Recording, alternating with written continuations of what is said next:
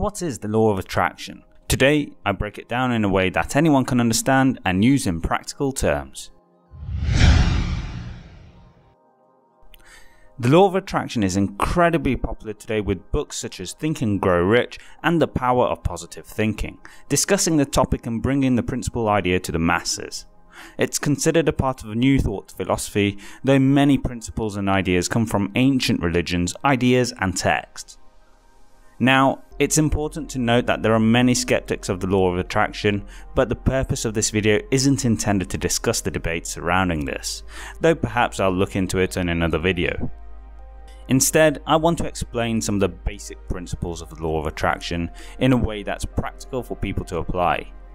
The biggest issue and challenge for people delving into the subject today is that they struggle to comprehend how the law of attraction works, and as you delve deeper it's easy to get lost down the rabbit hole as you try to get your head around New Thought concepts and the theoretical principles that the process is based on.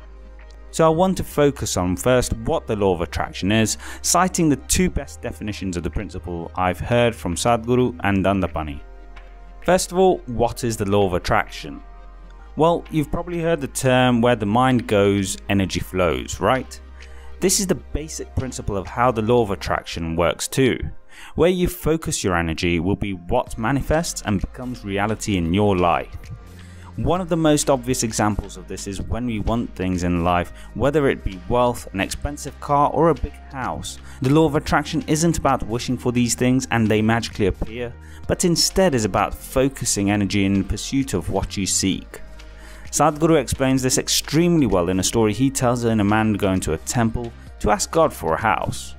In this story, God, being the divine and non-judgmental creator of all things, won't specifically give energy towards one specific pursuit to grant a wish. So why will this man get the house in this example? Well, the moral here is the man's faith means he's removed doubts and uncertainties in his mind therefore being clear and concentrated. Now, because the mind is focused on the desired outcome, the man will naturally seek to find his home, or at least the opportunities to get one. This works in the same way that Tony Robbins often speaks about when speaking of the reticular activating system in his seminars. During these, he asks the audience to search for all items of a certain colour, say red, in the room that they're in. After 10 seconds, he'll ask the audience to tell him of all the items in the room that are a different colour, say blue. Obviously in this moment the audience struggles to list out all of the items in the second colour, and it's because they focus their energy to find all of the items that were in the first colour. This goes back to the original point, where the mind goes, energy flows. So if you focus all of your energy in pursuit of owning a big house without letting doubts or hesitations creep into your mind, what are the chances that you'll get the big house? Significantly higher, right? After all, it's only basic logic that dictates someone who focuses on one specific thing will be more likely to find opportunities in the pursuit of that thing than someone who is distracted. From here, you can introduce the element of time, which is things don't just instantaneously appear in the law of attraction. It will take variable amounts of time. And Sadhguru explains this extremely well, saying there's no purpose in life if you were to get everything you could want instantly. Now, going back to explaining the law of attraction, one of the best examples is Dandapani's explanation using a garden. Think of water as energy, which helps grow flowers and weeds. So if you focus on watering flowers, the flowers grow and the weeds die without it.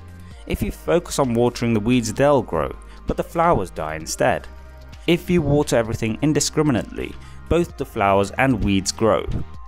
The same principle works in life. If you seek opportunities, then you'll find opportunities. But if you focus your energy on negative outputs in life, then you'll attract negative returns.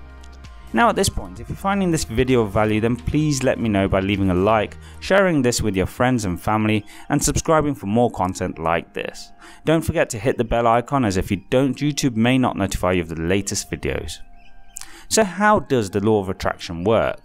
Dandapani explains how the law of attraction works using the work of one of the most important scientists in history, Nikola Tesla. Tesla was a visionary whose theories still bear massive relevance today, and said that if you want to find the secrets of the universe, think in terms of energy, frequency and vibration. So we have energy which we can use towards different purposes, and as already identified, energy is non-discriminate. It can be used to be both productive and destructive. So how do frequency and vibration come into play? Energy takes up different forms, working at different frequencies and vibrations to fulfill different purposes. Imagine it being fluid and unfixed, similar to the famous Bruce Lee quote, "You put water into a cup, it becomes the cup. You put water into a bottle, it becomes the bottle. You put water into a teapot, it becomes the teapot." Now, using this idea, Dandapani explains how this is relevant to the law of attraction. Think of radio waves used to send music to people's homes. Here, the music might play clearly when tuned in at the frequency of 44.5. However, tune in on 44.4 and some static might be introduced, though the music is still audible. 44.3 sees static become more prominent, and at 44.2 the music is gone, with just the static left. In the law of attraction, the idea is to get your energy and put it in frequency with what you pursue. This means using your energy in a way that's focused towards your goal, thus becoming in frequency with that goal and taking form in the shape of the goal. Dandapani goes on to compare this to how James Bond has been portrayed by various actors throughout history, and while each was unique and different, they all maintained the essence of the character, because the actors would sync their energy to that of the character. They take on the characteristics of who they're portraying and thus use their energy to become the character, not themselves. So why is it we know that a law of attraction can work? Medical journals have supported the benefits of having a positive mindset. We know that the principle of positive thinking works according to the medical field. For example, there are medical journals written on positive thinking stating that findings offer promise of positive thinking as an approach for psychological interventions designed to promote life satisfaction. Again, going back to what the law of attraction is, it's not just about wishing for things in life as a form of positive thinking, but rather focusing energy towards an opportunity-seeking mindset that has a positive outlook in life. Number 2, neurologists have found visualization creates a better future. Neurologists have conducted numerous studies which show that visualizing is valuable in helping people make reality come true. They say the ability to construct a hypothetical scenario in one's imagination prior to it actually occurring may afford greater accuracy in predicting its eventual outcome. Now, in the law of attraction, one of the key cornerstones is to visualize the reality you want to manifest, meaning you need to have a clarity of mind and purpose. Studies have also shown that this works in other aspects of life too. For example, a study was conducted testing how people improve in a specific skill through visualization. One such test was for making baskets in basketball. 3 test groups were set up to develop their skill to make baskets. The first group didn't have to do anything to try and improve their skill. The second would go all out and shoot baskets daily, while the third wouldn't physically practice, but instead were told to visualize as vividly as possible hitting the baskets every time in their mind. The key with the third group was that they hit the baskets every time. No doubts, no failures, and no hesitations. The results were interesting. Obviously the first group was the worst as they didn't do any practice of any kind. But what researchers found was that the second and third groups created the same number of connection between neurons in the brain, with the group visualizing actually outperforming the group practicing when put to the test with action.